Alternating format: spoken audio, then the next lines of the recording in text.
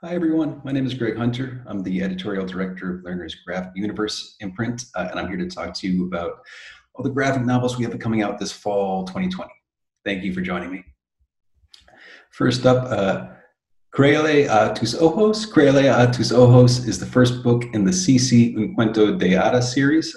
That's our Spanish language version of the CC A Fairy Tale series. These are big-hearted graphic novels by Eisner-nominated artist Tyler Page and award-winning author Cory Doerrfeld. They're about a young Latinx girl who turns 10 and discovers a set of fairy powers that turn her world upside down. Cece can see the true nature of a person, which, coupled with the divorce of her parents and the arrival of her grandmother, is not always a welcome complication in her life. We're really happy to be sharing the first book with Spanish language readers, and we'll have translations of the next volumes in the coming seasons. Next up, Super Potato and the Castle of Robots. There's a lot of debate about what the best book title ever is, but I'm confident we found it with this one. In Super Potato and the Castle of Robots, which is the 5th volume in Artur Laperla's very popular Super Potato series, a large robot attacks a local mall and Super Potato puts a stop to it. Sometime in a junkyard encourages the robot to turn over a new leaf, and it leads Super Potato on a road trip back to its inventor's castle. At the villain's lair, Super Potato finds an even more formidable foe in his robotic double, Potatek. These books are very funny, they're great for reluctant readers, and they're never afraid of the totally ridiculous. Out on a Limb is book 2 in the Cassandra Animal Psychic series, and this book finds Cassandra trying to do more good for animals and their people in her area. This time she's working to arrange a new home for a dog. And as with the first book, being an animal psychic is really the easy part of Cassandra's day-to-day. She's getting used to living in a blended family, and the story looks at the complications of that. The story also builds on a crush she developed in Cassandra Steps Out, and it does something I haven't seen in a lot of middle-grade graphic novels. That's look at what happens when the sort of magical first date you're supposed to have actually kind of doesn't live up to your hopes. It's very sweet, it's very well drawn, and it provides a strong mix of supernatural chats with animals and relatable adolescent experiences too. Lizard in a Zoot Suit is an original young adult graphic novel by Mexican-American artist Marco Finnegan. Lizard in a Zoot Suit takes place in Los Angeles during the Zoot Suit riots of 1943. This period saw tensions explode between sailors stationed in the area and the Latinx youths who called Southern California home. Against that backdrop, the story follows two sisters who discover a stranded member of an undiscovered lizard-like species, and it becomes their mission to return the creature to its home and help it find its family. And in the meantime, they have to keep it away from corrupt military scientists, and will have to dress it up in a zoot suit in the process. Lizard in a Zoot Suit has echoes of other much-loved stories, from E.T. to The Shape of Water, while also feeling like something totally unique. It has really stylish two-color artwork. It lives up to its title in terms of the fun, adventure, and humor it has to offer. And it explores a fascinating historical moment of unrest. For readers who want to learn more about the Zoot Suit riots, there's even back matter sharing a bit more about the Mexican-American experience in Los Angeles and the aggressions they encountered around this time. Athletes Who Made a Difference is a 4-book graphic nonfiction series.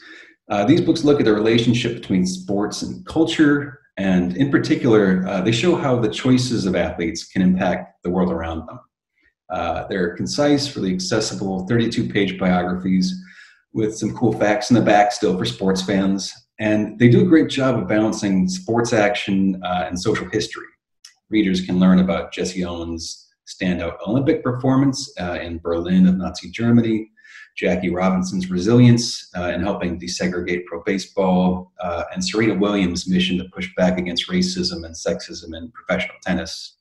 I'll highlight the Colin Kaepernick title as well, because for readers who may have been too young to notice or understand Kaepernick's protests against anti-Black violence when he started them in 2016, The Colin Kaepernick entry in the series is a really accessible introduction to his life and how he became such an influential figure in our current moments. For all volumes, there are also supplementary materials like a glossary, index, further reading, to give readers more paths to explore sports or explore social history. Mega Dogs of New Kansas is a new middle grade graphic novel for sci-fi fans and dog lovers. This book follows Sienna, a young girl on an outer space human settlement where dogs have been bred to be bigger and more powerful to help fend off alien threats. And after a prank goes wrong, people decide that Sienna's pet dog, Gus, is a problem dog, leading Sienna to run away from home. Once she finds out another kid from New Kansas, Kevin, has stowed away with her, Sienna, Kevin, and Gus crash land on the far side of the planet. And while they're there, they discover a danger that threatens all of the settlers in New Kansas. There's a ton of really lively sci-fi imagery in this book. The artist Jacques Corey has serious chops, and there's also real sweetness to it. In addition to the danger and adventure in the book, author Dan Jolly has created a thoughtful plotline about Sienna overcoming social anxiety. And beyond the outer space trappings, I think anyone who's owned a pet will recognize the bond between Sienna and Gus, who's a massive Bernese Mountain Dog. It's a real tribute to the gifts pets give us, in addition to being a fantastical sort of space romp.